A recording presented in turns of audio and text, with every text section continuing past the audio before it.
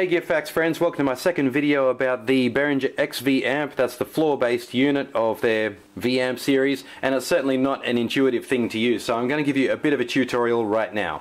Okay, so here's the front panel. I'm going to show you the most important or most salient parts of the pedal because it does a lot more than what it seems. The control panel looks very simple, but it's all about combinations of button presses, which of course makes it quite hard to figure out. But anyway, I hope this video helps you.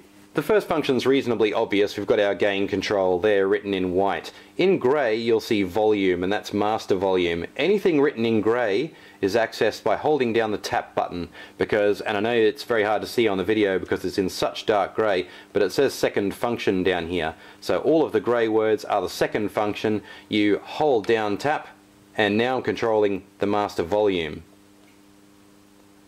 When I take that off, you'll see that the dot here is in a different position to there, because when it's off it's the gain, and when I'm holding it down it's the master volume. So I think you get the concept there. It's kind of like a shift key. The next dial takes us through the amps, and you'll notice it only goes as far as the first amp on that side. So we can choose from the 8 or so white print models of amps there. Same concept applies. Hold down the tap and now we're controlling the grey ones. Not particularly ergonomic there because you kind of have to hold and turn at the same time, so you either need two hands or do it awkwardly with one hand. So how do you get around to the other side and start choosing effects? Well, that brings me to this row of buttons down here. Obviously we've got a chain of effects that we can put together: noise gate compressor, modulation effect, delay effect, and then using combinations of these buttons you'll see the white brackets here with a word in between where you can configure the effect chain, add bass EQ, add presence, and assign the expression pedal. It's a very efficient system, but it's also a little bit complicated, and sometimes when you've only got one digit or two digits in your display it's a little bit hard to know exactly where you are in the system. But anyway, let's say I wanted to choose a modulation effect, and I'll turn the guitar up a little bit for this. Alright, sounds like we've already got the rotary effect assigned, so let's hold down modulation. Now we can choose from our effects system. So I've got 3 in white and 3 in grey. At the moment I'm pretty sure we had rotary selected. Sorry, we've got 4 in white because we've got auto wah and funk filter there as well. Anyway, here's our auto wah. And rotary. Phaser.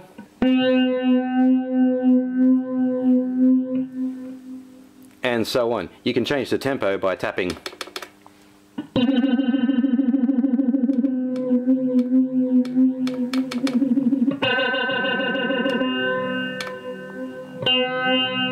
So that's where the tap function comes into its more conventional use. So if we're happy with that, you can hold down the modulation button. I should have mentioned a moment ago, to get into modulation or any of these other effects you do have to hold them down for a couple of seconds.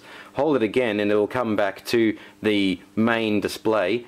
Notice that the store button is on now. If I wanted to store that the way it was, again, it's just a hold and you'll see the flashing stop, and that means it's actually stored in memory. If the store light is off, that means the patch is saved exactly as you're hearing it. If it's on, it means you've made changes and you may choose to store them.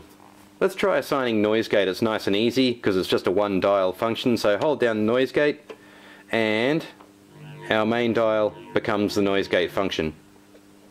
Heaps of noise when it's low, not so much at halfway, completely silent when it's right up. It's a very effective noise gate.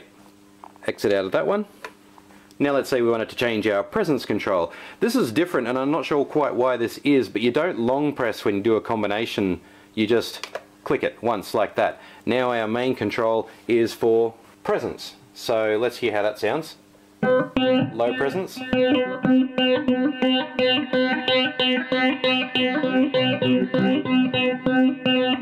So you can hear that sound intensifying quite a lot as we raise the presence.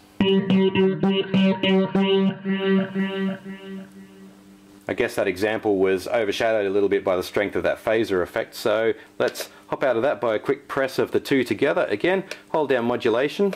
You can change the strength of the modulation just by operating this dial here. So when it's on 0 it basically means no modulation at all. Exit out of that with a long press. Back into presence with a short press of the modulation and delay switch together, bracketed by the word presence here. Now we should get more of an idea of how a change in presence sounds. Starting low.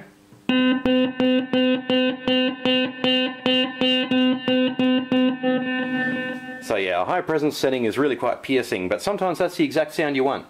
Double press again to exit out. Let's try changing our delay now. As you can hear, we've got a little bit of delay.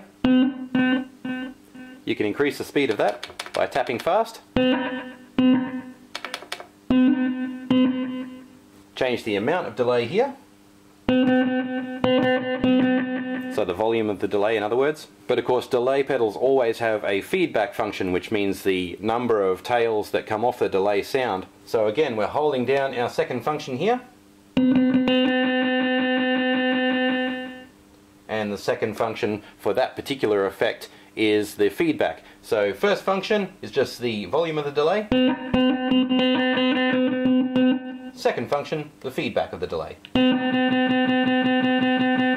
Which basically can be infinite if you want it to be.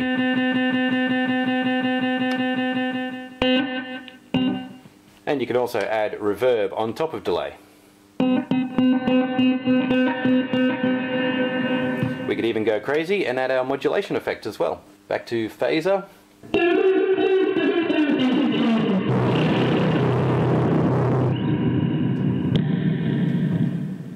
Obviously that's very extreme and it's unusual that you would use that much affected signal, but I guess the point that that brings up is that it's just as capable as any other multi-effects system. In fact, it's more capable than a lot of them because some models won't let you use delay and reverb together. So the quality is definitely there. Like I said, that's not every single function of it. I suggest you download the manual from Behringer's website and have a good look at it. And I mean a good look because even reading the manual it's a bit hard to understand. But anyway, if you really dig into this, you'll find that there are some real gems inside the brain of this one. Just a couple of quick notes to finish up on, guys. If you go to configure, you'll find that there are, I think, 8 settings, and these will determine your basic equalization shape and the general ambience of the sound. So I won't go through and describe each of the 8 profiles, but if you just click up and down by left and right here, just choose one that feels and sounds right.